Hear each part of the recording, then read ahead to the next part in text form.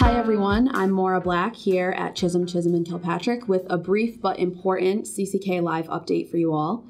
The Sergeant First Class Heath Robinson, honoring our promise to address Comprehensive Toxics Act of 2021, commonly known as the PACT Act, has finally been approved by Congress and signed into law by the President.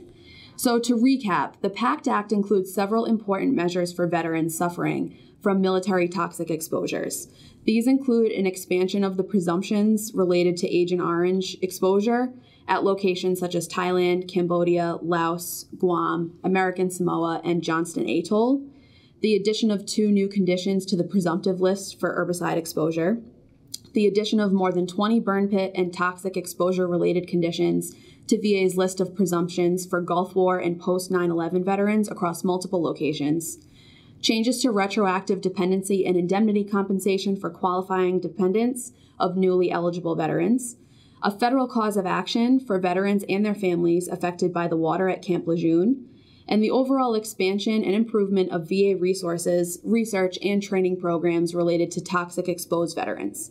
To learn more about the changes and the specifics of the PACT Act, we've posted a video going through the many facets of the Act. You can find it on our website, cck-law.com, or on our YouTube channel and other platforms. So just to recap why it took so long for the bill to finally come to its conclusion and to be signed today, the passage of the highly anticipated PACT Act has been repeatedly stalled in recent weeks. So it was originally expected to pass sometime in June, although there have been several roadblocks since then. The PACT Act was initially passed by the Senate in an 84-14 vote in mid-June, and it notably received overwhelming support from Republican senators.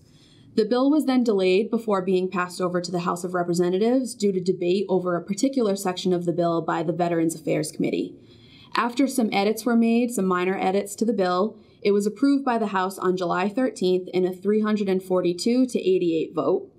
This slightly updated bill was then returned to the Senate for a second final vote, and surprisingly at that time, despite the support that the bill received during the previous Senate vote, the bill was met with resistance, and the votes came in at only 55-42, meaning that the votes were not enough to meet the 60-vote minimum threshold that the bill needed to pass the Senate at the point of that second vote. This was very frustrating and unexpected, as the bill's reception was initially so positive, and only minor changes had been made between the first and second Senate votes on the bill.